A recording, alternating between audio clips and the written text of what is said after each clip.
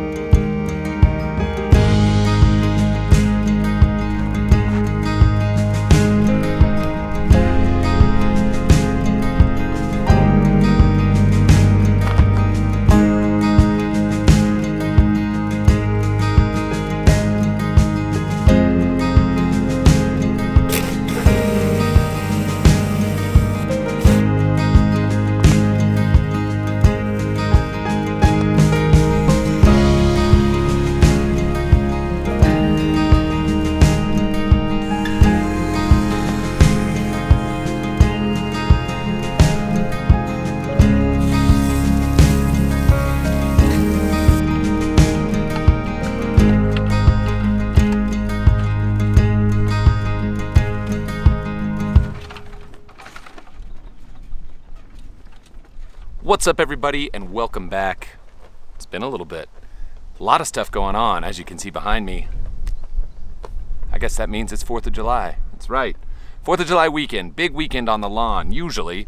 Big groups of people, big fun, big barbecues. I don't know what you guys are doing. I'll be spending time with my family. I'm looking forward to it. Maybe getting up back into the back trails of the mountains. And, you know, making it a little bit of a unique experience this year. Because really, there's one thing that you can say about 2020. It's been unique. Next thing, this is the 4th already, can't believe it, 4th spoon feeding week. So that obviously is going very well. The grass is super dark green, it's growing in nice. I've brought up the level a little bit. I actually just mowed it at 2 inches, so that's where it is now. But it's still kind of creeping up as we go here, so that's kind of fun. The next thing is, the turf mend is filling in pretty well. So we're looking at 7 days since I put that out, and it's filling in. So I'm pretty happy about that. But today we're gonna be talking about something completely and totally different. And here's what it is.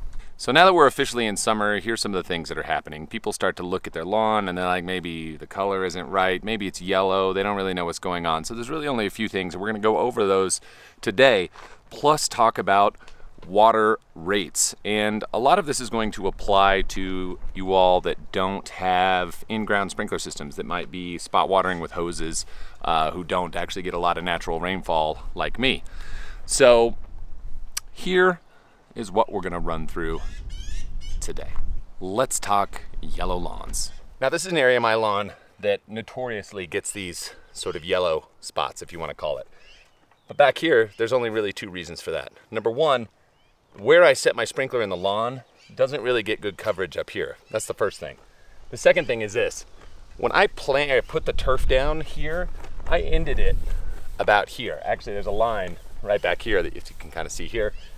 This is all just the bluegrass that's sort of crept up the hill.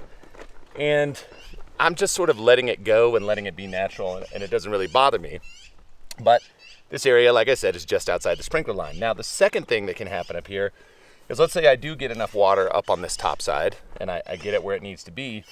Well, if I come through here with my string trimmer and hack this all down, that's gonna cause a bit of yellowing back here as well. So that's two things. So one, it's a bit of lack of water that's going to be pretty easy to identify. And the second one is putting the stress in by cutting too much off the leaf blade. So let's look at another thing real quick.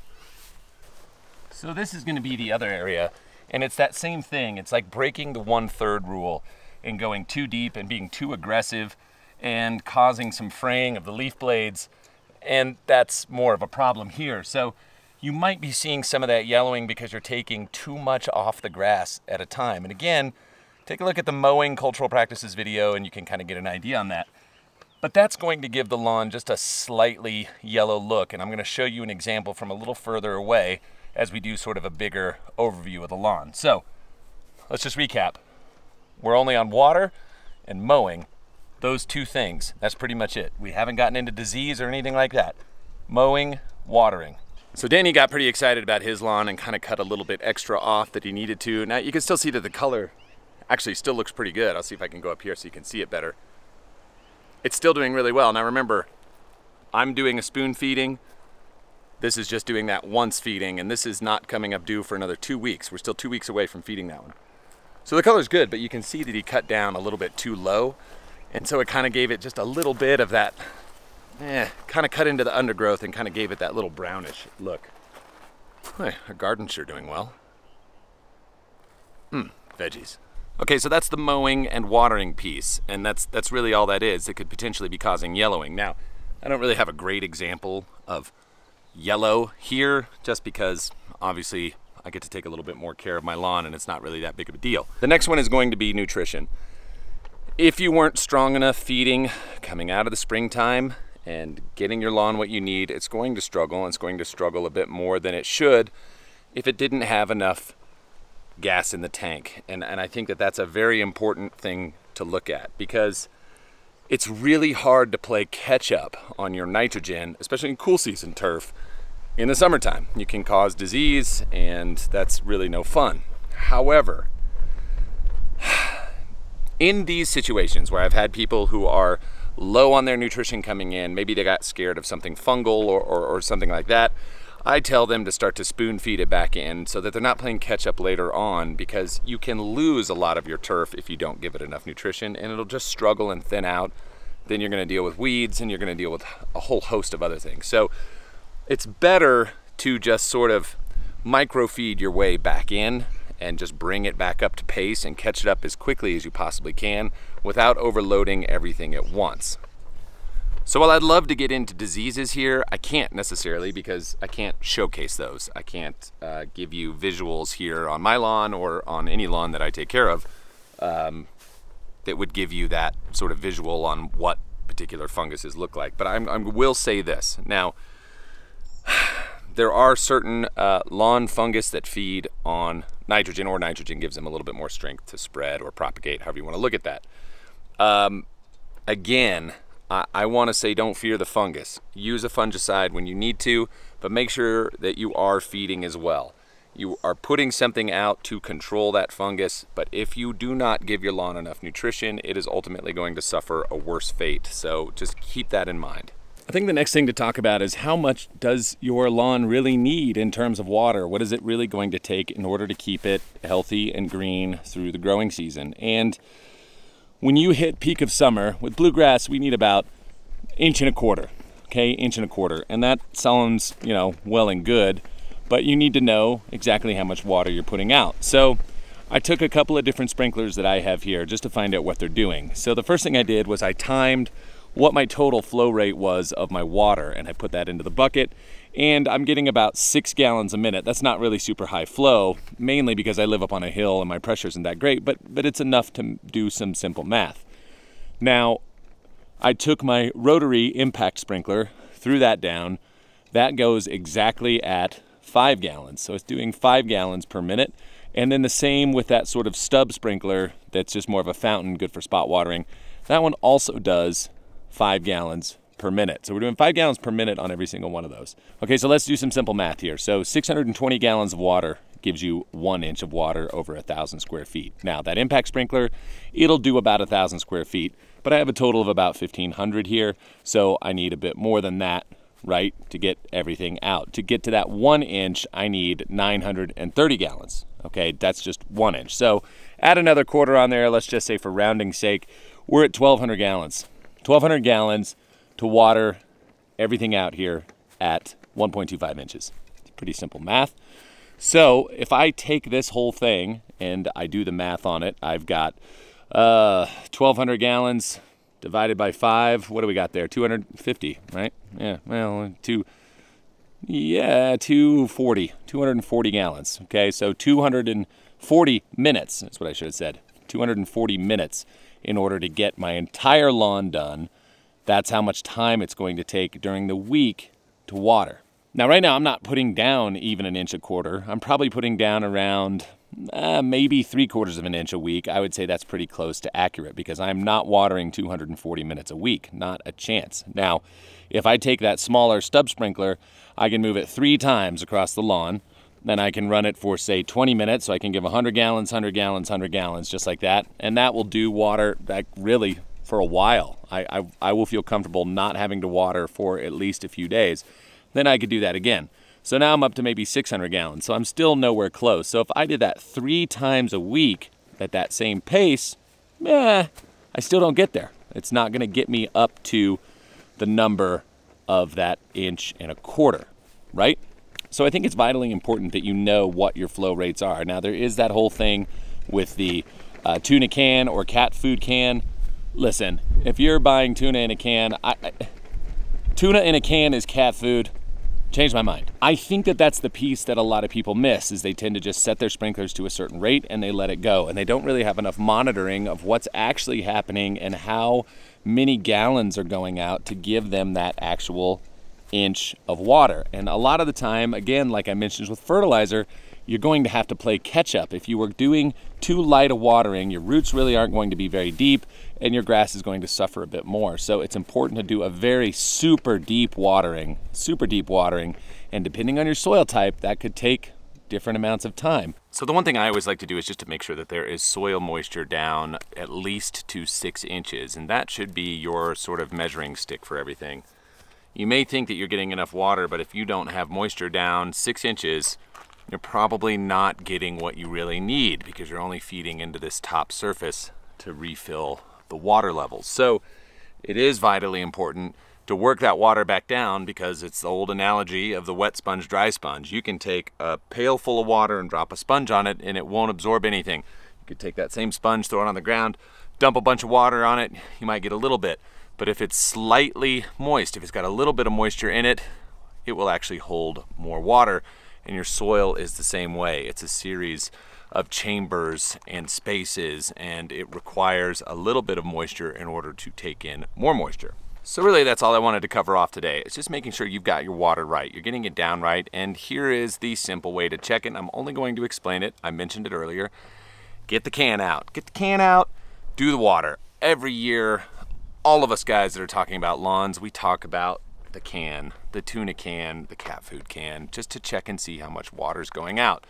Set it out in the middle of your sprinklers. Fire everything up. Time it. See how long. Run 20 minutes on your sprinkler. Measure how much is coming through that can, and that's basically what you're getting. So you need to just figure those levels out so that you know you're getting enough moisture. One of the things that you can calculate down on is this, and here's how I look at things.